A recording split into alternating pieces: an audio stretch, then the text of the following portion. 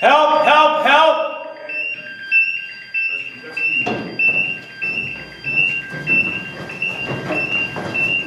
He just went down. I turned my back for 2 seconds. Next thing you know, he's out. I got an elevation of 250 parts per million for CO. The atmosphere is bad, guys. It's really bad. We gotta get him out. The levels are still high. Did he fall? Did he hurt himself at all? He was working on the back wall, and now his head's down at this side. He might have hit his head too, guys. Take caution when you go in. Sir, if you can hear me, be patient. We have guys coming in to rescue. So what took place here is we put into a real life scenario with regards to confined spaces. People have to be rescued when you threaten anything when it involves life. And we put a scenario together with regards to atmospheric hazards, CO levels. We cannot breathe that in, so that's why our rescuers went in with SCBAs. In a situation like this in real life, what we portrayed here is we have to get the individual out as fast as possible, and the quickest and safest way too as well. Biggest challenge, and you've already videotaped it, is with regards to the size of the confined spaces.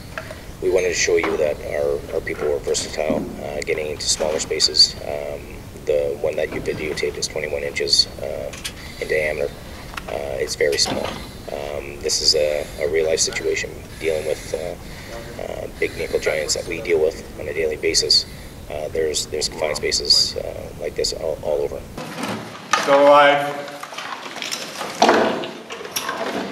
Breathing.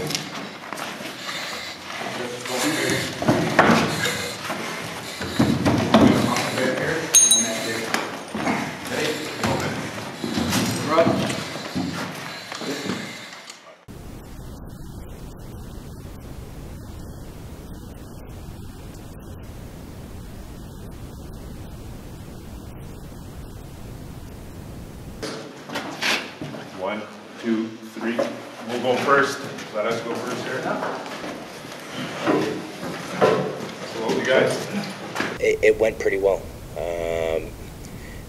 Real life situation. We had cameras on them too as well. People get a little bit nervous, but overall, I would rate that a 9 out of 10 with regards to how well these individuals worked. Through our policies and procedures throughout Levert and Levert WorkSafe, we have a mandate that our individuals work on a quarterly basis. That means 4 times a year. They have a certification for the 1 year, but they have to hone their skills, and we practice on a quarterly basis. Whether we do a mock scenario, whether we do in-class scenarios with regards to PowerPoint presentations, we put emphasis on training with regards to our people coming out of this, out of the workforce or going into the workforce. We want to ensure that they're getting quality people.